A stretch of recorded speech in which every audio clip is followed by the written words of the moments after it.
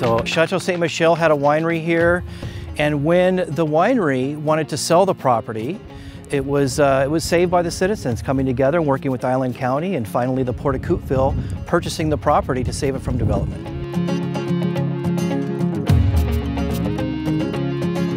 When we first conceived of having a solar farm, we thought of it sort of like a pea patch, where we were going to do the first planting, but we wanted to make sure that other solar farmers could come in after us and continue to grow this solar farm. And we actually needed a lot of investment up front just to be able to connect to the grid.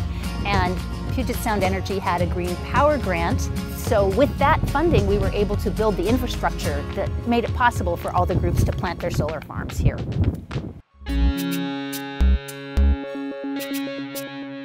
PSE is a big supporter of the development of solar energy, so whatever form it takes, whether it's on an individual's home or business, or as part of a community solar project similar to this one at Greenbank.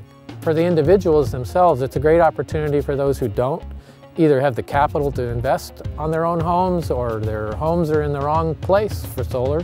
This is a chance for them to support the increase in renewable energy for the grid.